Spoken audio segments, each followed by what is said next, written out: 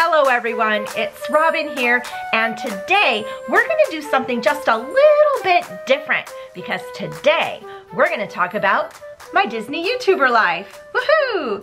So the Get to Know Me Disney YouTuber tag is going around, and it was created by two wonderful ladies, Nina from Wrestling with Disney and Alicia from Cinder Ali Loves Disney. Both awesome women that I'm happy to call friends, and they have great channels. You may want to check them out. Well, I was tagged by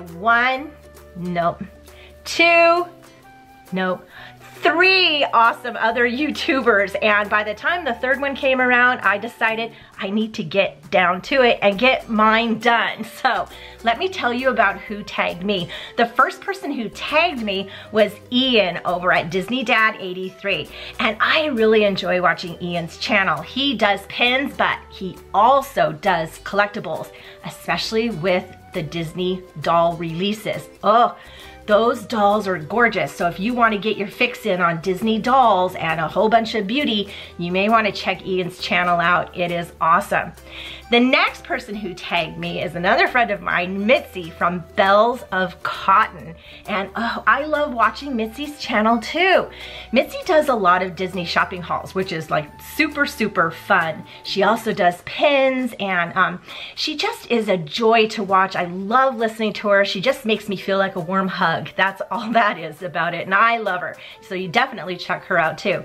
Now the third person who tagged me is my friend Maria over at Mouse People, and oh my goodness, is Maria fun too. Now Maria is a fairly new channel, but boy, she is gaining some speed there, that is for sure. She is very fun to watch. She does pin unboxings, she also does hauls, she's done some part vlogs, she has her family get involved. It's just a lot of fun. I think the most recent video I watched of her, she had her two sons with her doing a pin unboxing. So yeah, that was a lot of fun.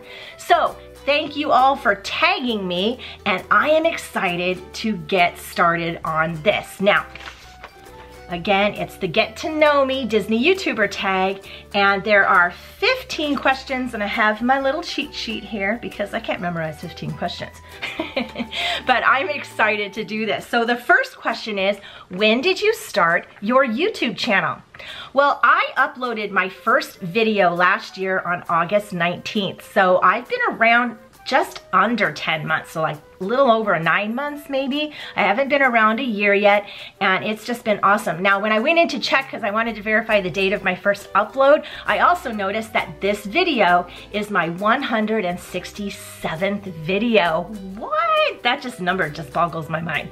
But yeah, super, super fun. So yeah, just under 10 months. Question number 2. When did your love of Disney start? Well, you know what? As long as I can remember, I've had a love of Disney. I have always been obsessed with Disney. Now, I grew up in Southern California, so my close location to Disneyland was probably the main factor in that. But I just grew up with a Disney kind of household. We visited Disney, you know, once a year at that time is kind of how that worked.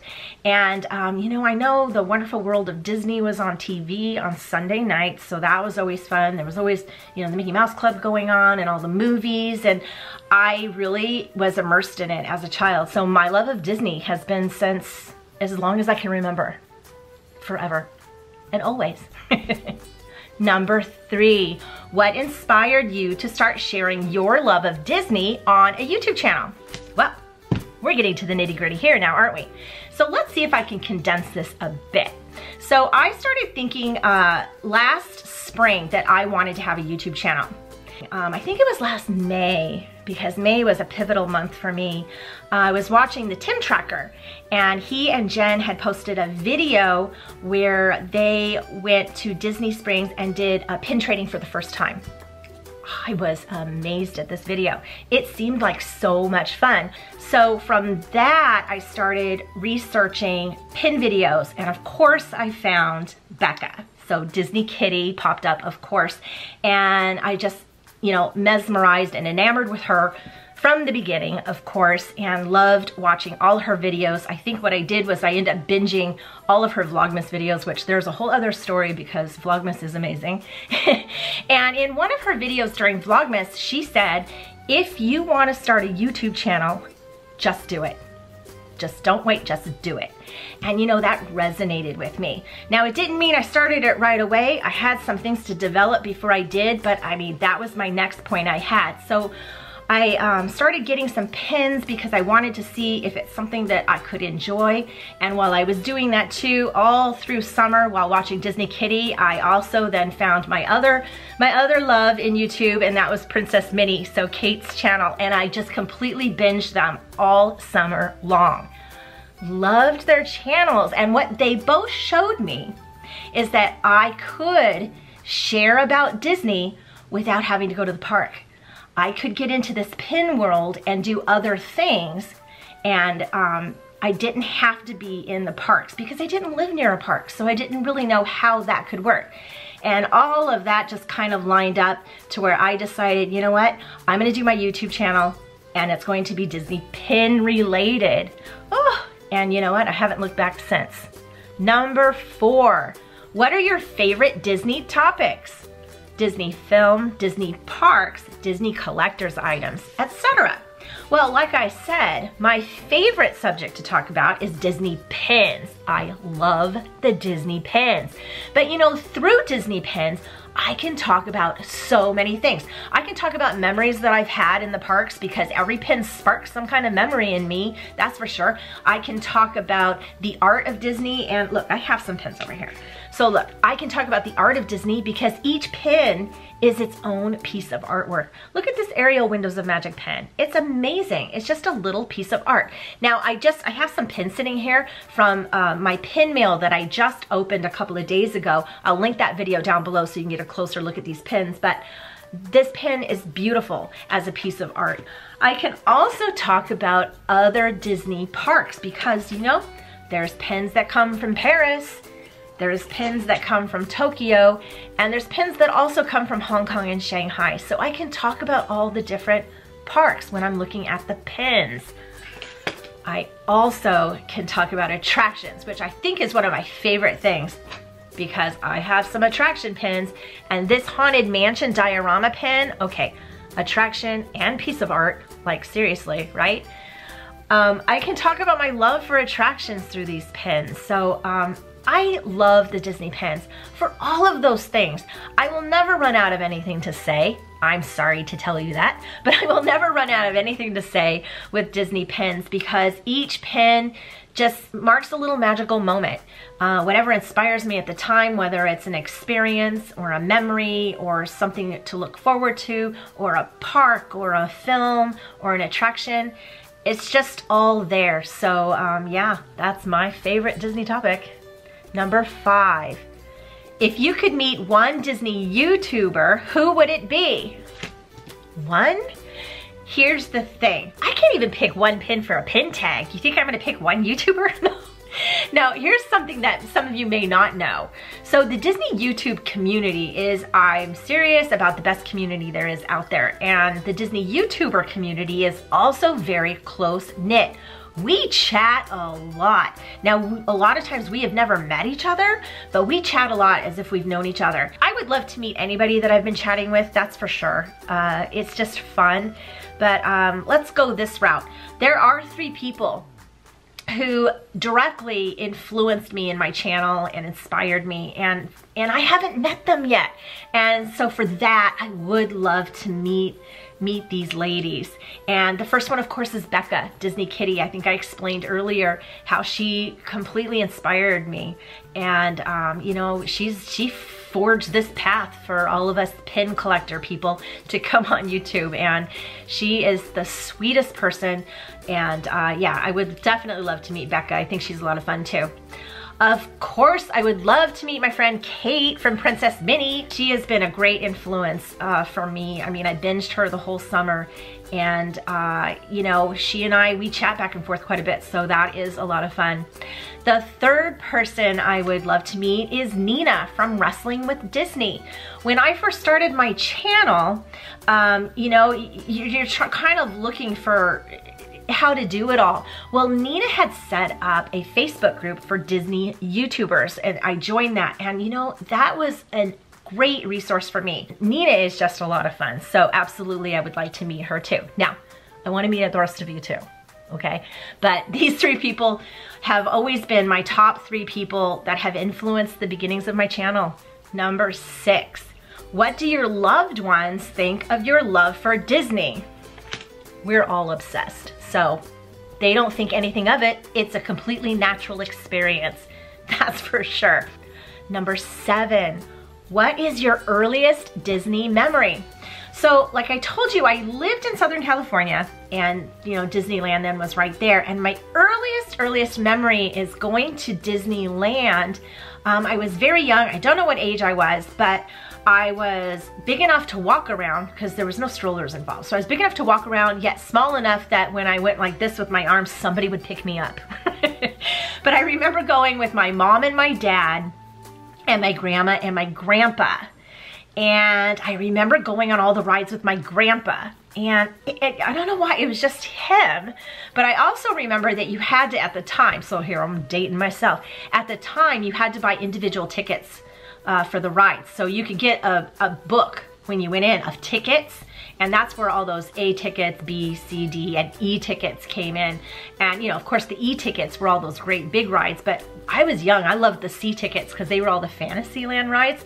And I remember at the time too, you could also get in without tickets, just pay less just to get in if you didn't have a ticket to go on a ride. And I know my grandmother always did that for some reason. And I don't know why she didn't go on the rides. Later in life she did, because I took my mom and grandma to Disneyland all the time. So, but early on I just remember going with my family. I was an only child, I was an only grandchild, so I was very doted on. You know, I talked recently in a video about seeing walk around characters and seeing the 7 dwarfs, and I'm wondering if that was that early on trip, because the 7 dwarfs used to walk around and they would be in succession like a train, and they would all walk in sync, and I could just hear them scuffling and whatnot. So it was just really a lot of fun. I think at the time too, the Big Bad Wolf and the 3 pigs would walk around. That's kind of weird, right? But yeah, but my earliest memory is going with my family, and I loved it. And I just love remembering going on all those rides with my grandpa. Number 8, who is your favorite Disney villain, Disney princess, and overall Disney character? Whew, that's hard because there's so many of them. So villains. Now I tend to like the comical villains because I just think they're funny. Like I adore Captain Hook, and I really like Ursula too because I think she's kind of a comical villain. But I'm really infatuated right now with the evil queen Old Hag, and there's nothing comical about her, but I love her duality, and probably also for my love of Snow White, which we'll probably get into in the next one with princesses. But my favorite right now probably is Evil Queen and Old Hag. But I adore Captain Hook, and then Ursula's kind of up in there too. Now for princesses, now if you've seen recently, we've been looking for my princess, right? But I do love Snow White. I love her caring nature. I love how all those scenes where she goes in and she just takes care of the 7 dwarfs and she dances with them, and I just love, love, love that. I love Cinderella too. I think that that's a beautiful story. I think that she is very loyal, devoted to family. She's got some cleaning qualities for sure, right? And I think she's beautiful. She is a beautiful princess. And I've now also added Ariel to my list. I totally love Ariel for her impulsivity and just all of her fun. I love all 3 of those princesses.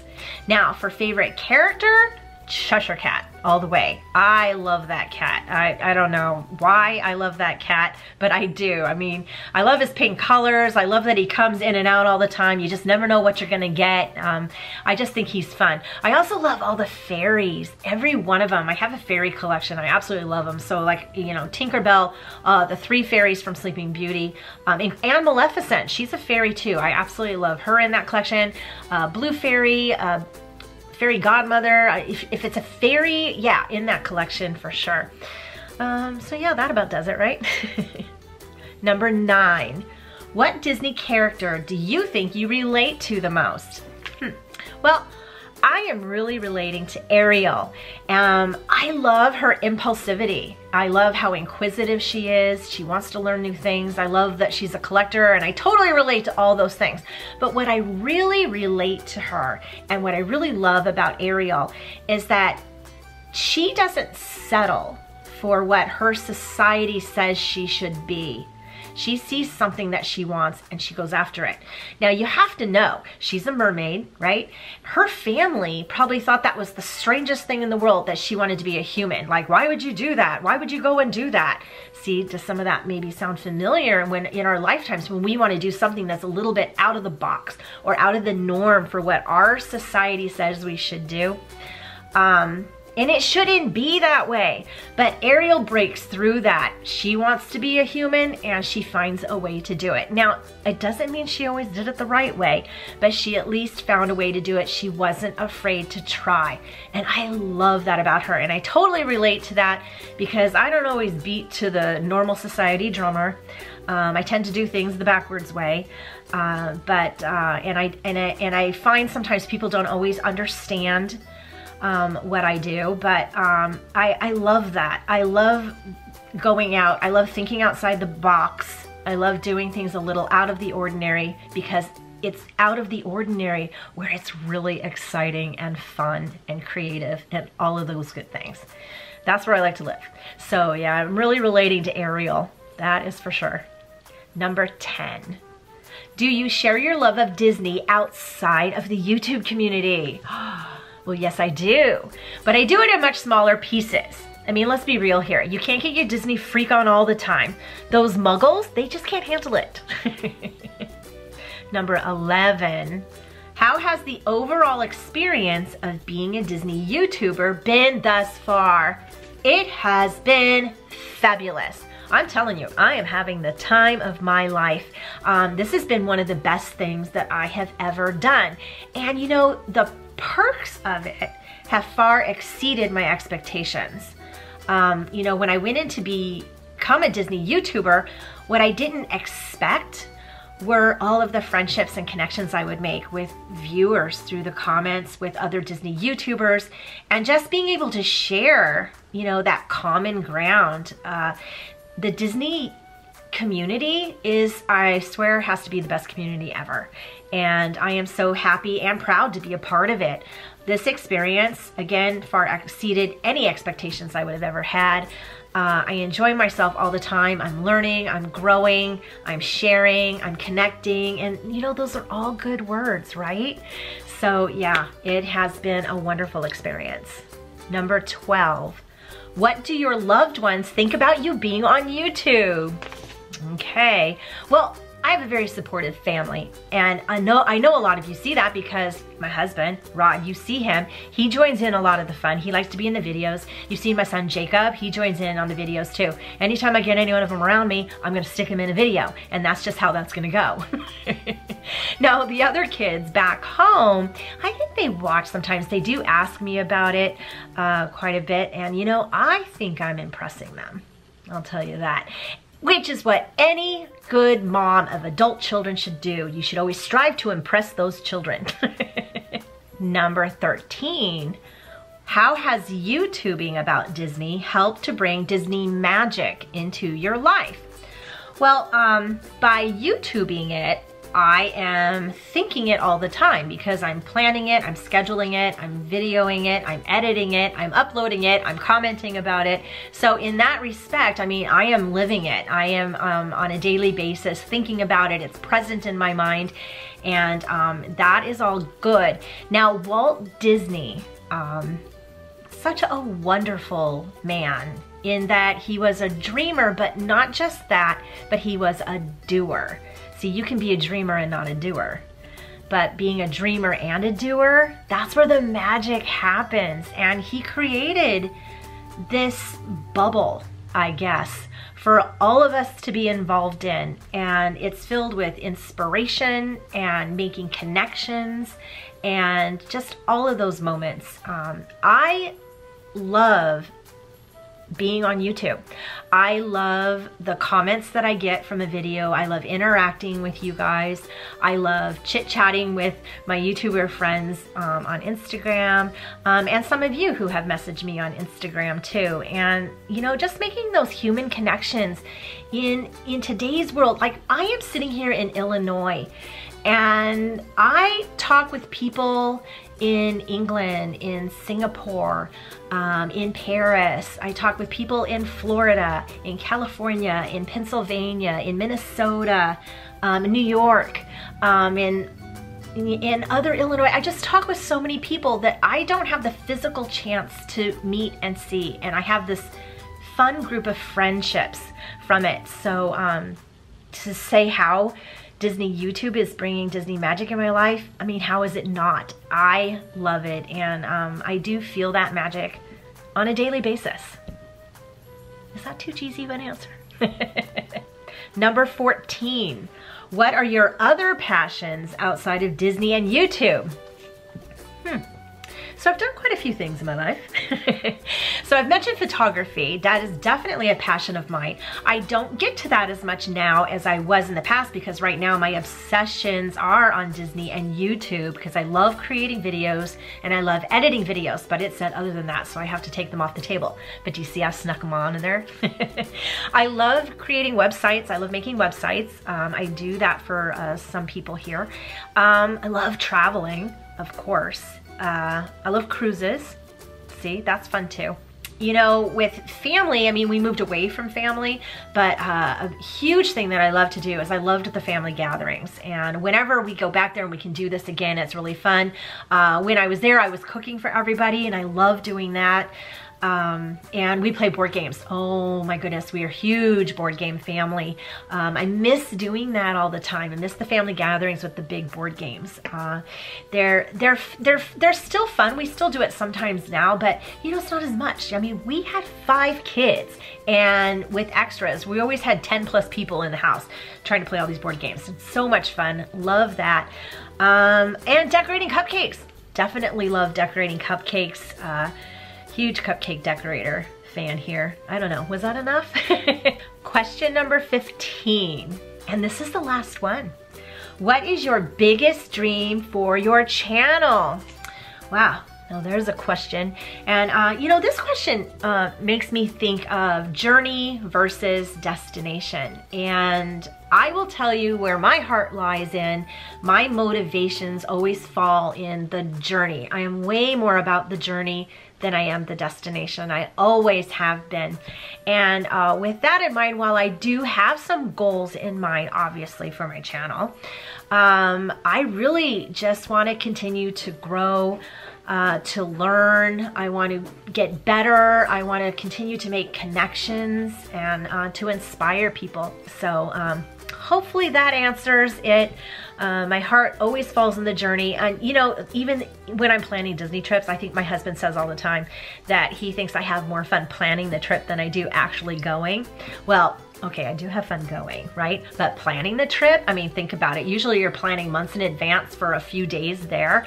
That months in advance, I'm living that trip all the time. That is a much longer amount of time than the time you're there. But yeah, my motivating factor, definitely the journey. So this was an awesome, fun tag. And I want to thank my friends Nina from Wrestling with Disney and Alicia from Cinder Ali Loves Disney again for creating such a fun tag. And I also want to thank 3 special people who tagged me.